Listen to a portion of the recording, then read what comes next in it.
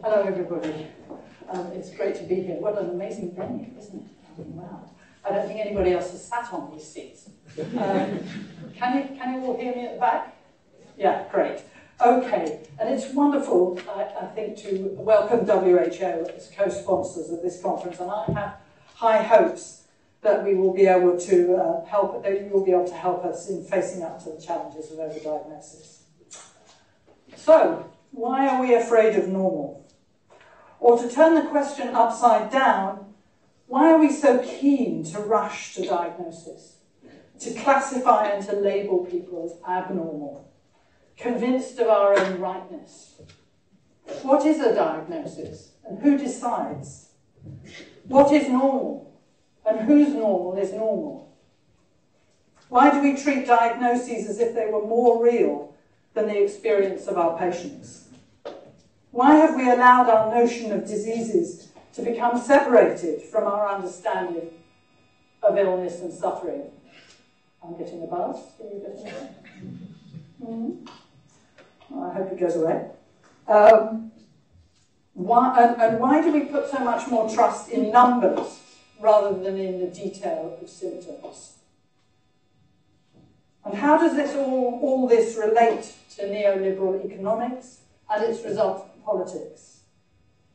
And perhaps these are all aspects of the same question. Doctors don't seem to like normal, and we seem constantly to be extending the scope of our diagnostic labels. And if we can't manage to find a diagnosis, we can always resort to identifying one of the countless risk factors for future disease, such as early pre-diabetes. And as we do all these things, we rush to fulfill the forebodings of the marvellous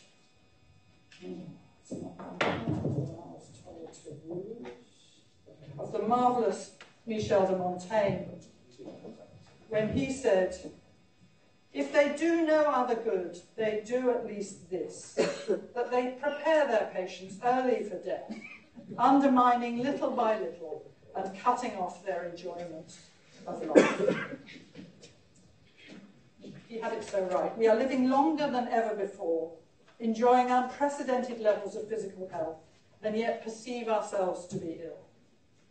And this surely must have something to do with the insistence of preventive medicine and the constant injunctions to look out for the early symptoms of disease and to accept screening tests.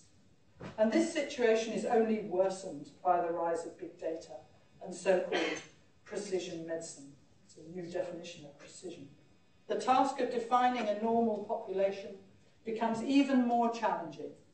Who should define normality and using which criteria? The challenge of dichotomizing the continua of biology into normal and abnormal seems exemplified for me in the microscopic examination of surgical pathology. Surgical pathologists are aware of the difficulty of providing an unambivalent distinction between normal and pathological tissues, especially when they examine borderline lesions.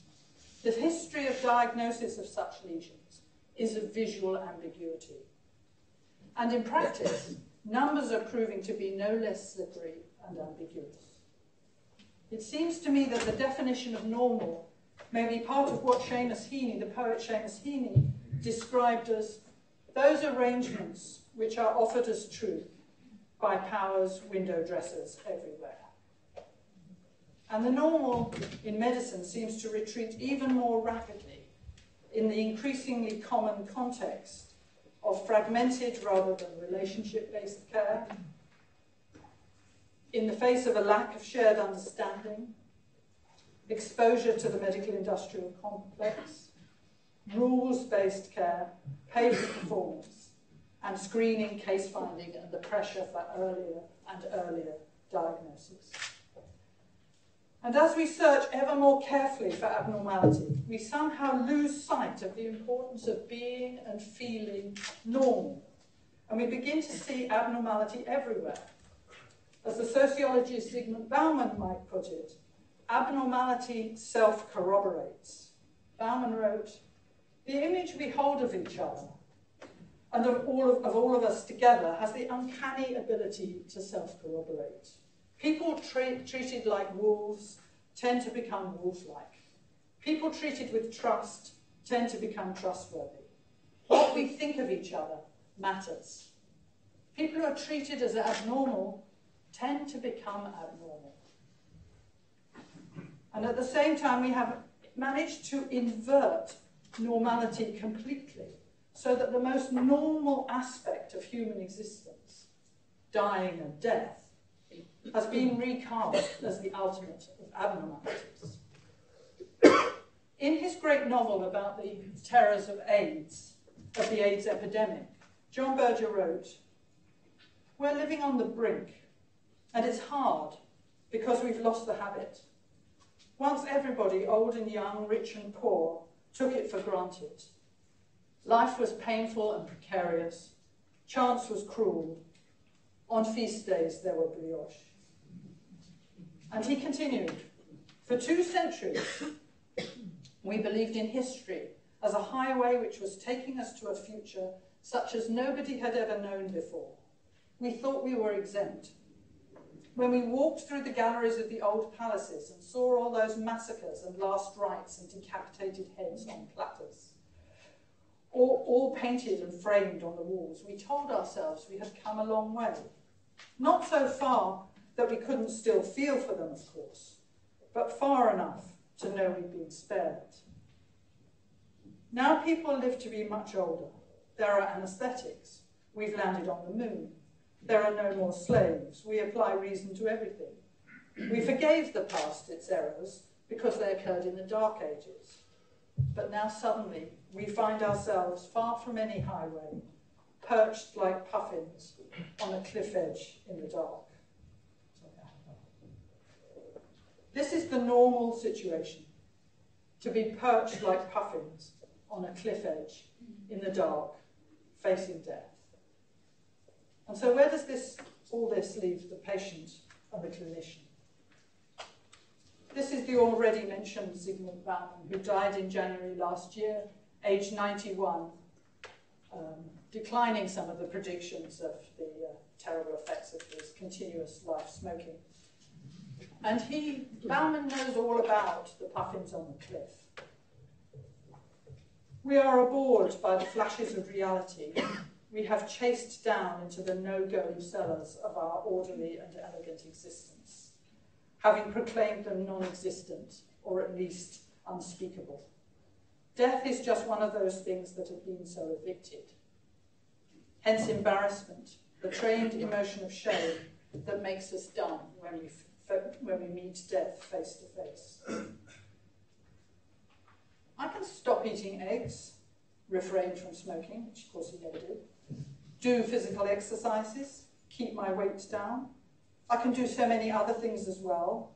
And while doing all these right things and forcing myself to abstain from the wrong ones, I have no time left to ruminate over the ultimate futility of each thing I am doing, over the sombre and potentially incapacitating truth that however foolproof each measure I take could be made, this does not in the least detract from the uselessness of them all put together.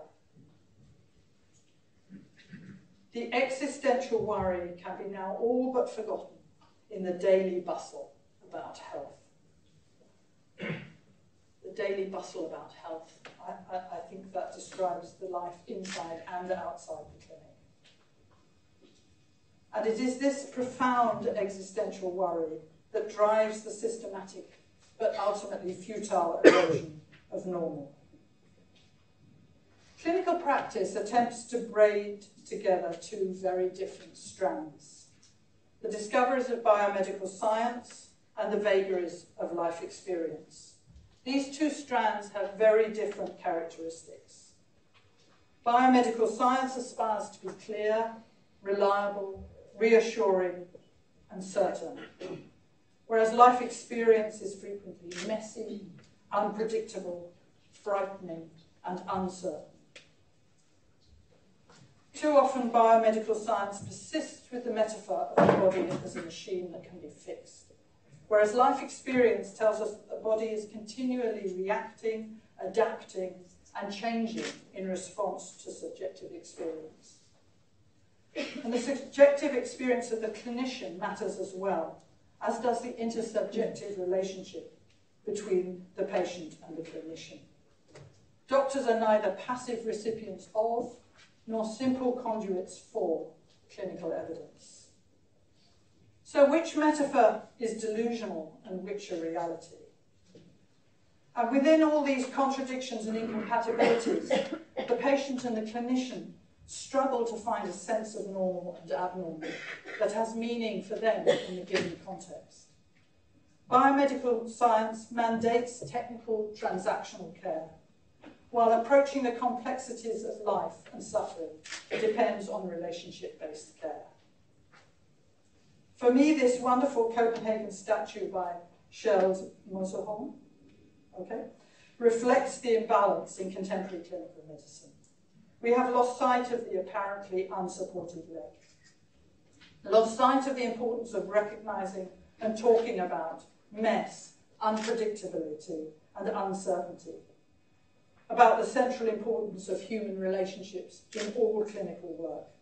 And we try to suppress our fears by seeking refuge within the putative certainties of the apparently well-grounded leg of biomedical science. In his great play Translations about the Anglicisation of Irish culture and the suppression of Irish language in the early 19th century, Brian Friel writes, "It can happen that a civilization can be imprisoned in a linguistic contour which no longer matches the landscape of fact. And sometimes I feel that the work of clinicians has become trapped within a linguistic contour of guidelines and targets and bureaucracy, which excludes too many words that are absolutely essential to the care of real patients. Person, relationships, thought, judgment, nuance, doubt, let alone courage, suffering, joy, anguish, hope, and despair." This is the diagram I invented back in 1995. This is an incredibly simplistic diagram for one who always condemns simplisticness. Anyway, I invented this back in 1995 to try and make sense of my experience of general practice. And I used it to describe through three crucial interfaces. Now, can I make it do something clever? Probably not. You have to point it up there. Yeah, point up there. Oh, yes, good point. So which bit do I do? Doesn't matter. This bit. Ah, got it, okay. This is the first interface. This is the one that is crossed as stressful life experience becomes expressed as symptoms of illness. And then this is the absolutely crucial one. This is the interface between subjective symptoms of illness and the categories that biomedical science recognises. And this is the unimportant one, really, between disease requiring generalist and specialist. Treatment, as far as overdiagnosis is concerned, this is the important one. Illness is one of the very few valid outlets for human distress. And if such illness is wrongly interpreted as a disease, as in overdiagnosis, all kinds of damage can be done, as I am sure we will learn much more about as this conference unfolds. Most people understand the logic of this progression, with fear exacerbated with the crossing of each interface. And one of the problems with screening,